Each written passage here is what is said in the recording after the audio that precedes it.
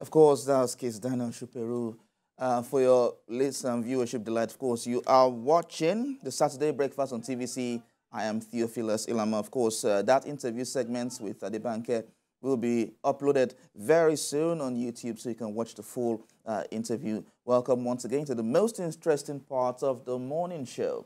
You're still watching the Saturday Breakfast here on TVC, and here is, this is the entertainment segment. I am Theophilus Ilama, and we have an awesome time planned for you. The talented Seun Kuti is here with us to discuss the issues in the music industry, the controversy surrounding the death of Mohbad, and also some of the intrigues, the issues he has experienced in his music career. And we'll also touch on the collaboration that's coming up very soon. And of course, it is close to a month since Promise Aloba Ilerioluwa died, and many events regarding the incident have taken place. For example, Naira Marley and Sam Larry have been remanded in prison for 21 days by the court. Seun Kuti, a talented Nigerian singer and musician, joins us today to discuss this and more. Thank you very much for coming on the program. Thank you very much for having me. Okay, first of all, let me have your reaction to the issues happening now in the industry. Of course, Sam Larry is in prison custody. Same with Naira Marley and some other key individuals in this case in the death of Mohbad. But in the bigger picture of what's going on in our country in general,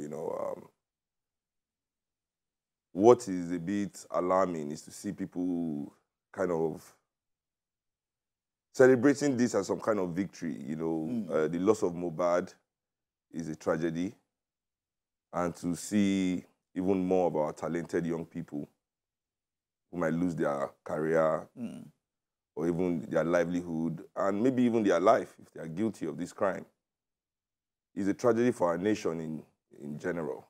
That we have sunk into a place where, we have become American-style gangsters, and we are losing talented people to violence and unnecessary deaths.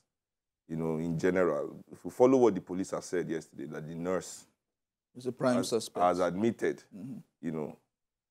So, except I'm being told that Naira paid the nurse to do the job, what are we really doing? So I mean, it's a tragedy any way you look at it, from all the sides, all the angles. Is the failure of our society, is the failure of the elders. And that's one thing we don't discuss in this country. The fact that because the elders and the professionals, we too are also the elders now. I'm 40, and because we refuse to be responsible, to really be responsible for the future generations, the ones before us, it is important that we understand that even my dad, my father never had to tell me something twice. Why? Because he lived that example. Everything he asked of us, he lived it.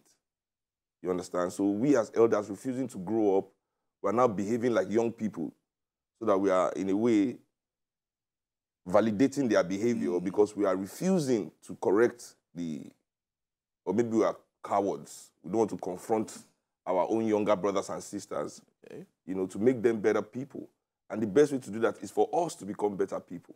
And since we're refusing to take that step, we want to keep acting like children in the club all day, doing the same dance young people are doing. So we are dropping the ball and we are failing them. And in that aspect, more, how would I say it, maybe evil people are taking advantage of that and beginning to inspire people, our young ones, in a negative way. But is it about what the elderly ones have not done, or is it also about the younger ones not listening? No. There's no way younger ones will not listen, because every young person in this world looks up to an adult. Okay. We're all their mentors one way or the other. You might not be the mentor of your younger brother in the house or your children, but trust me, there's an older person outside that they give that respect to and that regard. And in a way, maybe they choose that person because you also in the house, you defer your power to that person. Okay. By the way you act, the way you talk about that person, you two are looking up to that person as well. So we must really look at the big picture here and see that society, we need to do more. If you remember very well, the Dowen College issue is all around the same cultism talk, and instead of Nigerians to face that cultism head on, to say, okay, we want to eradicate cultism from our society so that young people are no longer oppressed by these violent gangs, and once and for all put a stop to it.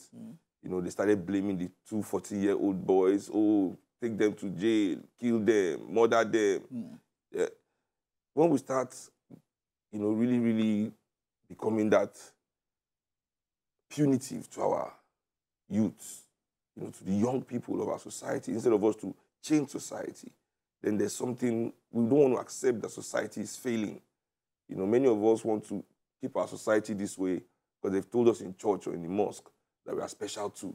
And very soon our blessing is coming. Which blessing, which simply means it's your turn to play the game. You know, so maybe we don't want society to change, but society must change, or else things like this, and even worse, will continue to happen.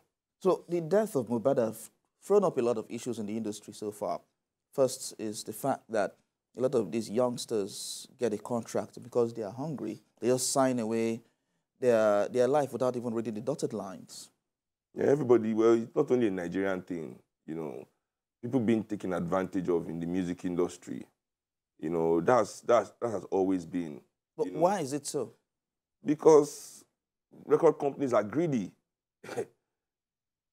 If you think it's only Malian Records that does it, then please, you don't understand what's going on in this world. No, we're not saying it's only Malian Records. Universal, as big as they are, Sony Music.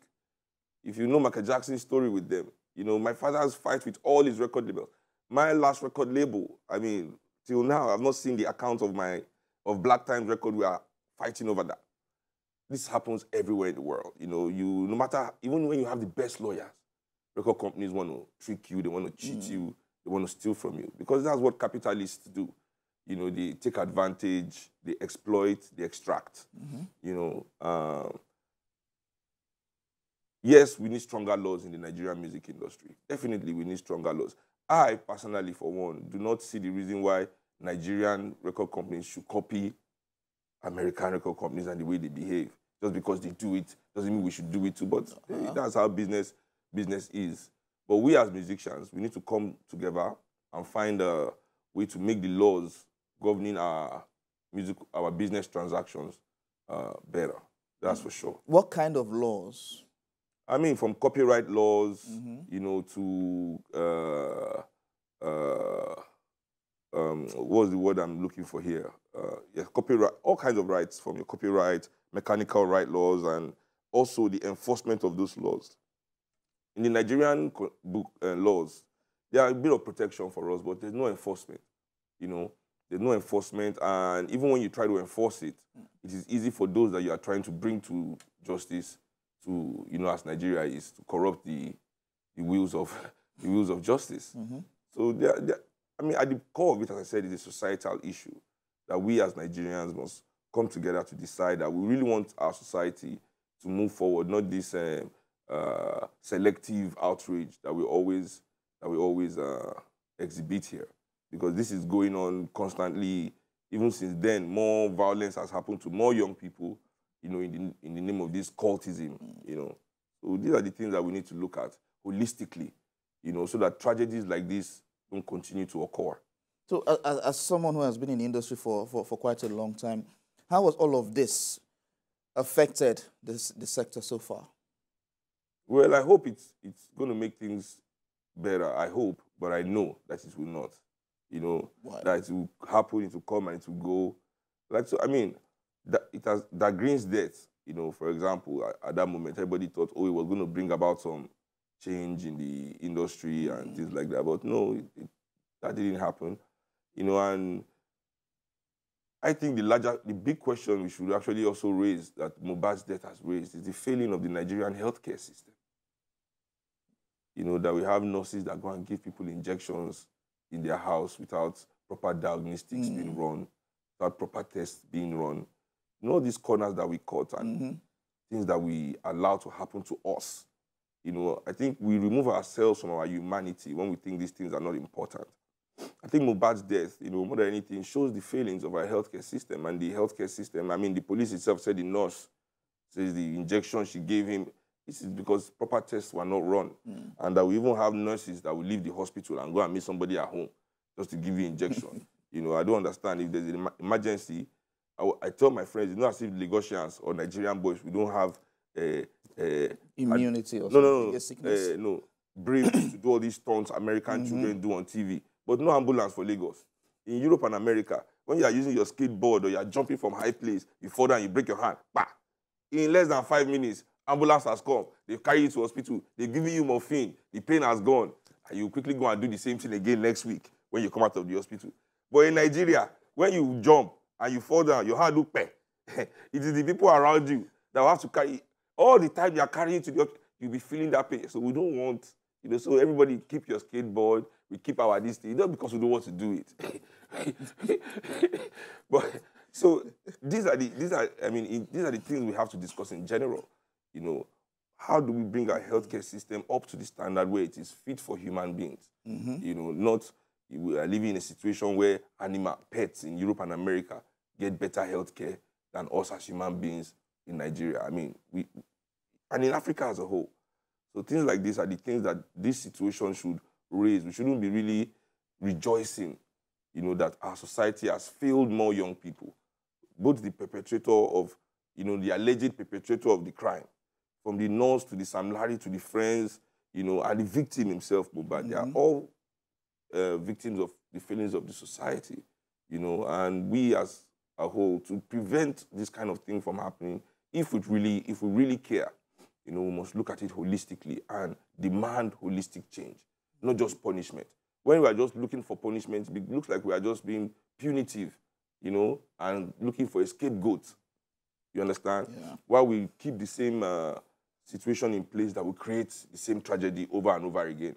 So we should, I think Mohbad is special enough for us to say his sacrifice of his life, you know, should be the blood that washes away certain sins from this society that they never come back again. You know, or else we are just wasting time. Okay, so another issue that I would like you to talk about is about the fact that, are you concerned about the fact that we have Nigerian artists here being signed to record labels and suddenly they're moved to another record label abroad and they suddenly forget the fact that they have Nigerian audiences? Well, some of us are pushed that way. Me, for example, you know, I really have to look abroad for work. I really, really have to look abroad for work. Is it because of your kind of music? Well, I don't know what it is. Maybe it's appreciated there than here. Well, I don't know what that means. I don't know what I mean. I think everything in this world is about being a part of a narrative. If you fit into the narrative of any society, then probably there'll be room for you. You know, but when you don't, or for some reason you're excluded, you know, I think that is the situation anywhere.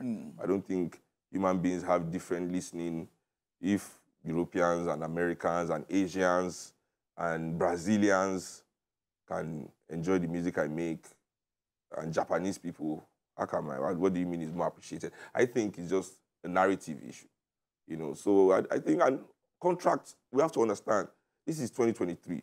Contract is not slavery. You know, I've signed a contract with you as a musician. Yes, that's cool. But at the same time, if I don't feel like meeting the goals I want to meet with you, you know, there should be room for me to leave. You know, it is not, I'm not tied to you for life because we signed a contract. There should be room to leave. And this is what I'm saying, like, people should be educated more. The laws should be enforced more, or create more laws that will help us settle these things even more amicably, you know. Even among ourselves as musicians, if we cannot have an organization in Nigeria that we respect and give our power to as musicians that can come in to mediate this kind of issues, then what are we really saying? We have P-Man. But many people are not members. And P-Man we've not given P-Man our power in that way that, you know, P-Man can call certain artists to order. You know, how many artists pay dues in P-Man? I mean, I'm not a member.